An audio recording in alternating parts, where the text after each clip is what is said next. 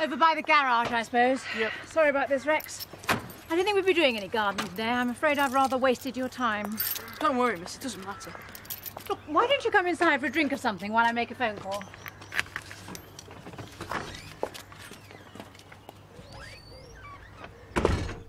Stupid thing seized up on the roundabout. I think it's had it this time. Jeff from the garage thinks it'll cost too much to be worth fixing again. He's going to tell me when he's had a look. It mightn't be that bad, miss. Oh, no. I know a dead car when I see one. Why do these things always happen at the worst possible moment? I was meant to be going to friends this evening. I better tell them I'm not coming. I'm sorry, miss. Yes, it is a bit sad. Today of all days. Her birthday today? Yes, and she's spending it all on her own. She's going out for a special evening with her friends miles out in the country somewhere, but she can't now. Her car's busted. That's terrible. I was there when the mechanic told her. I've never seen her like that before. She was really miserable. Poor Mrs. Jessup. I thought perhaps we could buy her a card or a present or something. You know, cheer up a bit. Sure. Do you have any money? Not really. I was thinking perhaps she might be able to pay me back for the other day. Better get some then.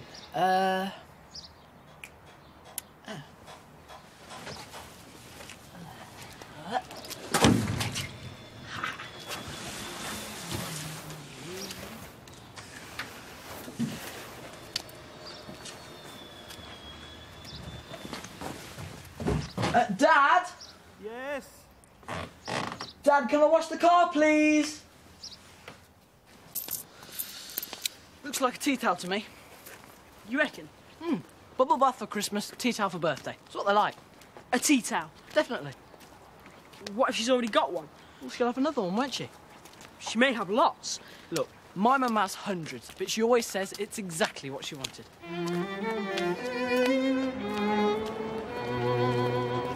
I was wondering if I could ask you some questions. Oh, me no. Yeah? Yeah. Okay. As you probably know, it's our 10th anniversary this week. Is it? Yes. And as part of our 10th birthday fun week, we're giving away lots of fabulous prizes. Right. Don't you want to know what they are? Oh, yes. Well, all our regular competitions are having extra special prizes. You know the Mystery Voice? Not really. Well, they gave away a trip to New York this morning on the early show. So I was wondering if you'd like to try for a prize. What do we have to do? Would you be interested in entering the True or False quiz? What it's sort of... General knowledge, really. Oh, right. Rex, you're brilliant at general knowledge, aren't you, Rex? Well, You won a competition from the entire school last term. That sounds wonderful. Would you like to enter? Yeah, you can count us in. All the heats are this morning with a grand final live in the 2 o'clock show. Brilliant. I just have to ask you a couple of questions. What's the capital of Norway? Oslo. Who wrote Treasure Island? Robert Louis Stevenson. And what's a baby elephant called? I know this. Dumbo. A calf, I have to go. You have to go? He has to go. But there's lots of fabulous prizes. I'm sorry. You should enter, really. He's very good. He's also very shy.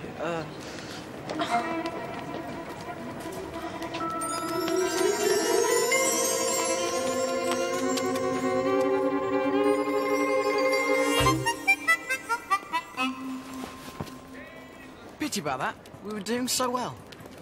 Still, it would only distract us. We're buying tea towels. What do you think? Here's some butterflies. I thought he quite liked the one with the puppies. Oh, right. Where are they? You don't think she'd prefer the map of Nottinghamshire? I mean, she is a teacher. Right. We'll get this then.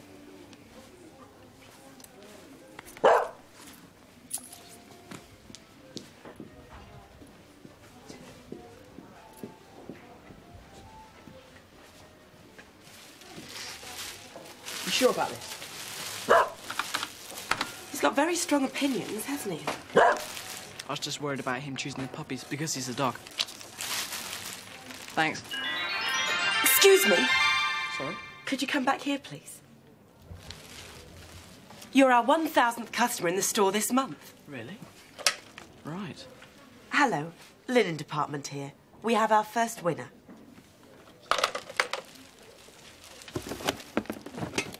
You've just won a complete set of stainless steel saucepans. I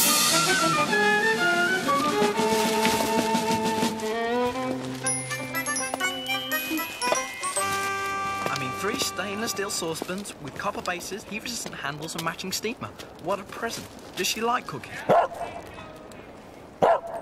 Well... just a birthday card now and I think we can go home. Excuse me, I wonder, can you help me? I'm looking for Wyvern Street. Wyvern Street? Radio Trent FM. Oh, right. No, sorry. Not to worry, thanks. He's taken my bag! That man's stolen my handbag! Didn't Rex?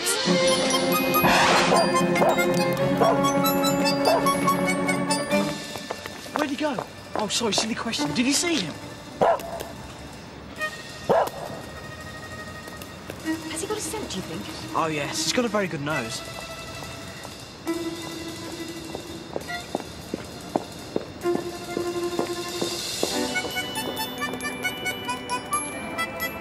Rex? Rex, come here. You meant to be getting a handbag back.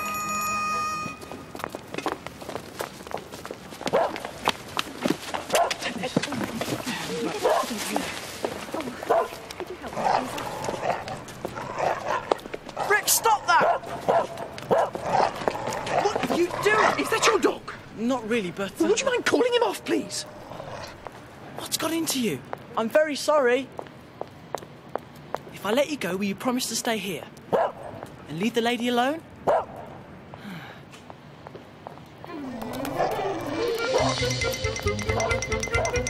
They always say never trust a dog.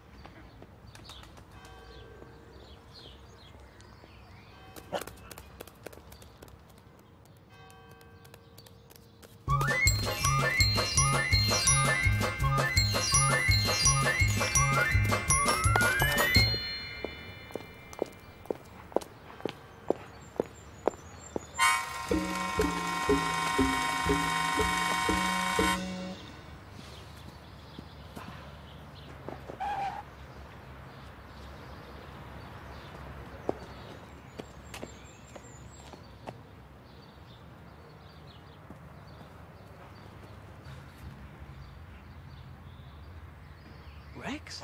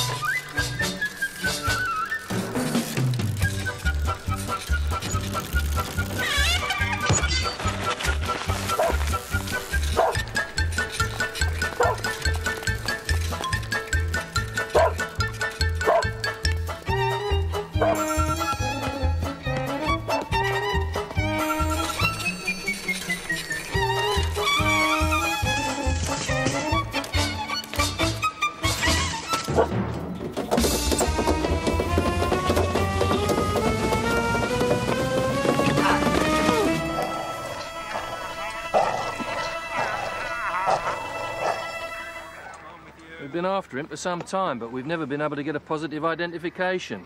He's a master of disguise, you see. But now that you've caught him red-handed, well done, I'm very grateful. Well, it was Bob here. I had nothing much to do with it. You trained him, didn't you? Well... I know what it takes. A lot of time and patience. You're a very clever boy. He is quite. He came top in maths last week.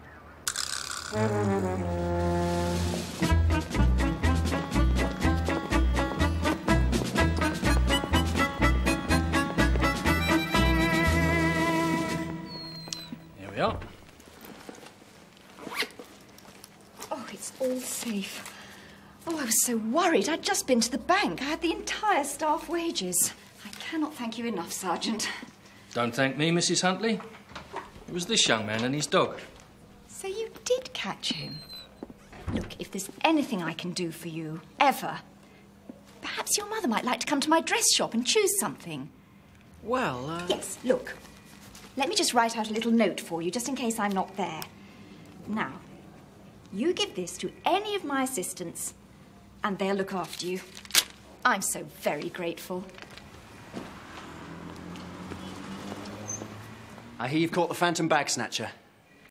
He is in custody, yes. Great. Just wonder if you'd like to give us an interview.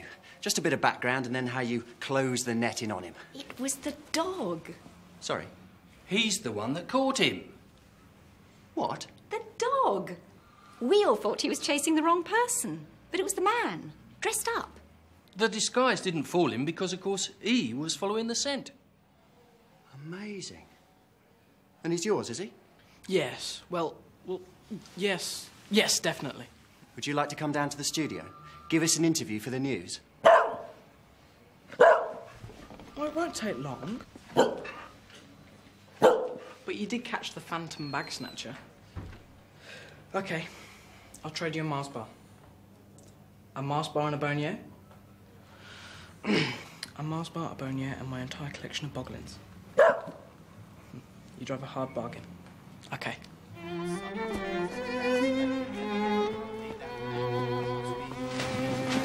Just look after him for a bit, will you?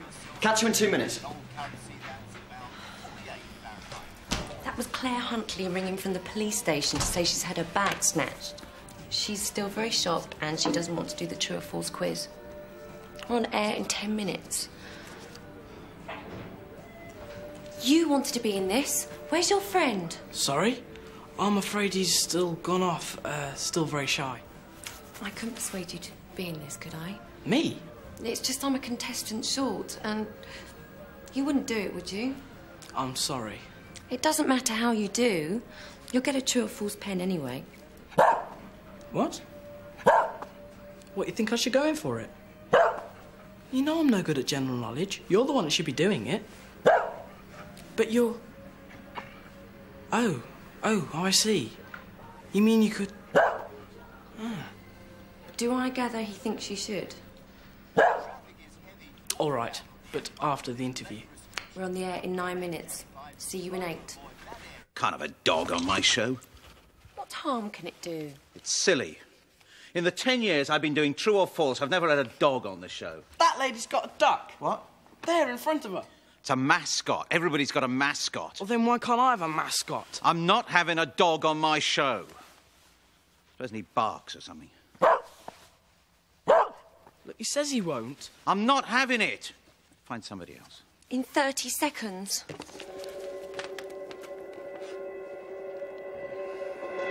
And now, once again, it's time to play True or False with Eddie Edgar. Hello. Welcome to this 10th anniversary super show brought to you on this very special occasion by Mapley Motors, the people who bring you clever cars at silly prices.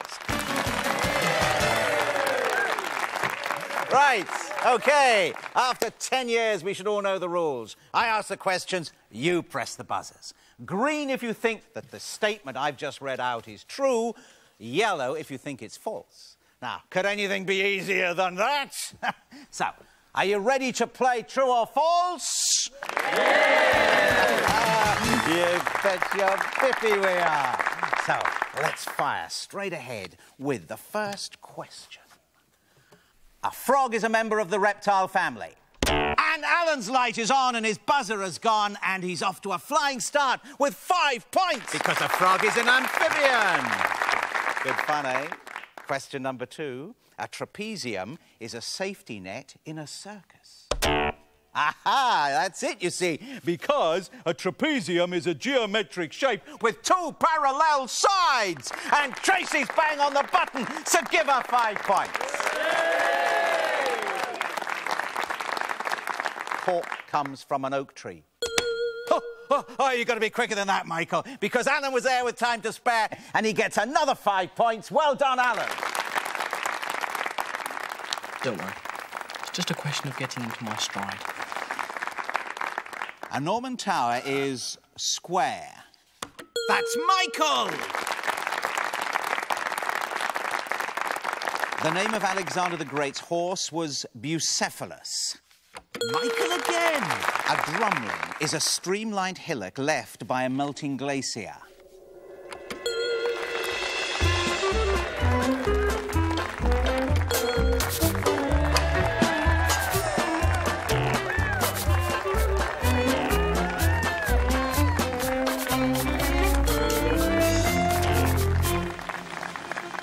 An oyster catcher is a primitive net of East Anglian origin used for harvesting shellfish.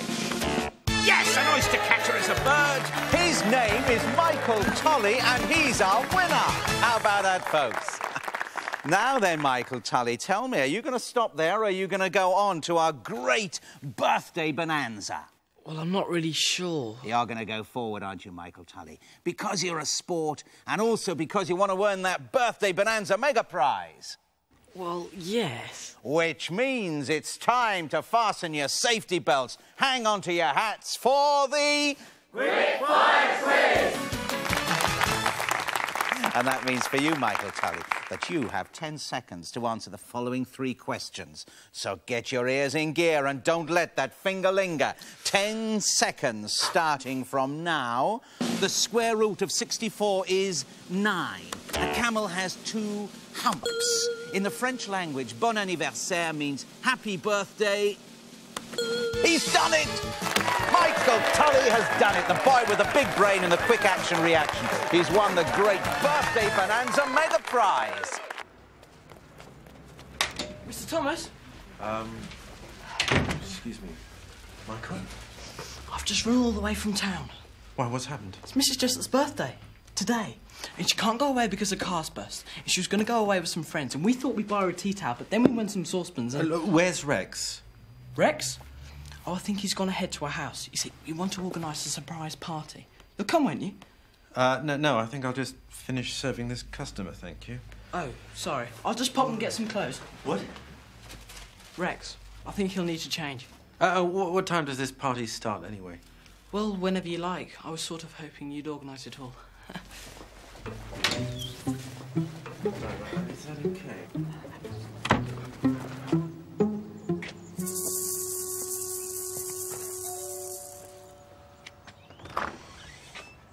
Ken, come in. No, I won't, thank you. I just wanted a quick chat about the rackets. Remember you ordered for the tennis club? Yeah? Just a quick...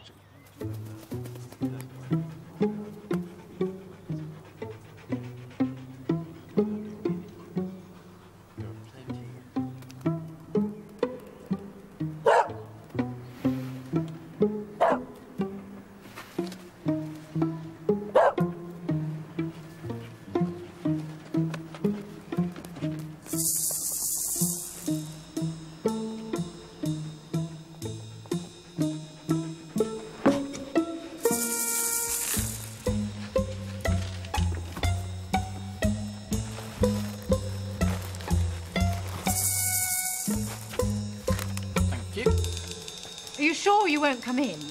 No, I'm dashing, honestly. I'll just get this down. Now, you reckon 15 medium-price rackets for children.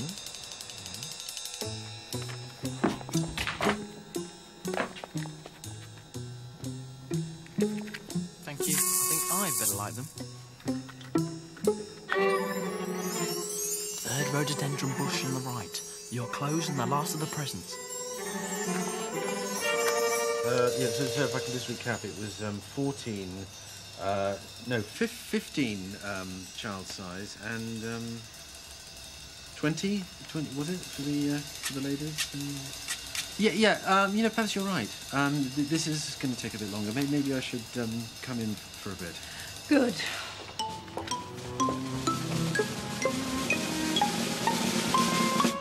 Happy birthday! Happy birthday, Vicky. Thank you, Ken.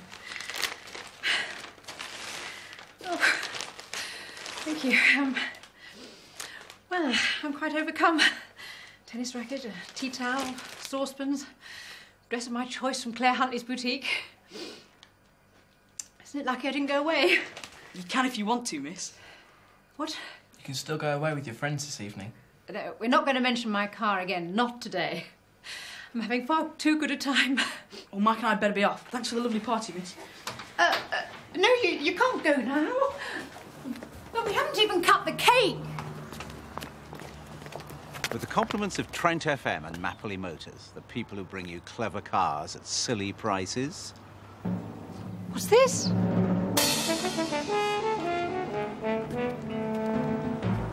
It's for you, miss. From Bob.